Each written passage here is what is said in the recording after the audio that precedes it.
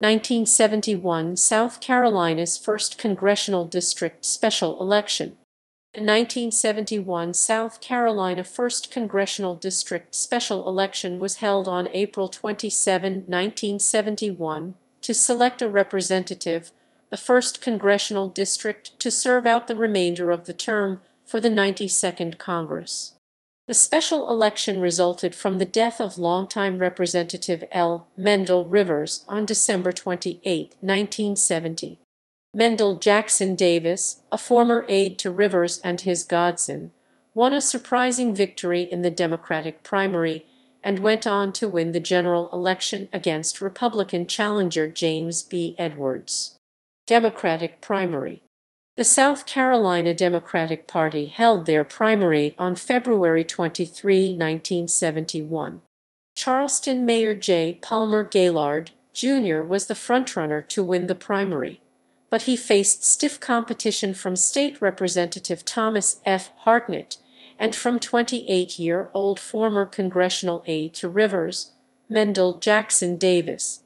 It was widely expected that a runoff would be required 2 weeks later, but Mendel Jackson Davis garnered over 50% and avoided a runoff election.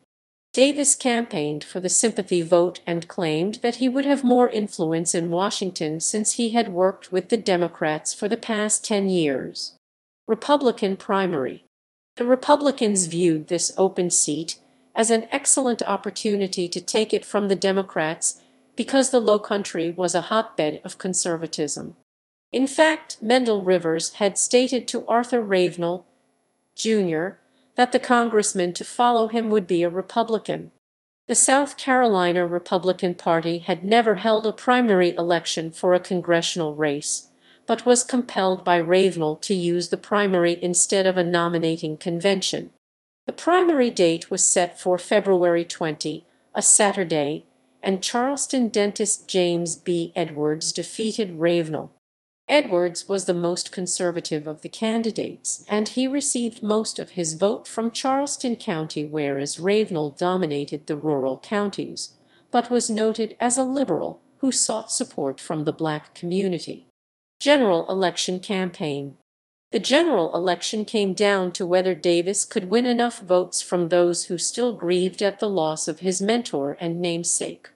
While Edwards was a conservative and his positions more closely matched that of the voters than did Davis, he was a Republican in a district that had not had a Republican representative since 1897.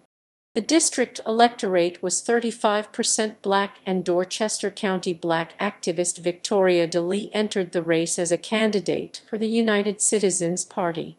Davis tried to solidify his position in the Black community by eschewing identity politics and instead proclaiming that he was a Democrat representing both Blacks and whites. Although Davis won the election, he did so with less than 50% of the vote, in large part because DeLee took almost 10% of the vote. Election results.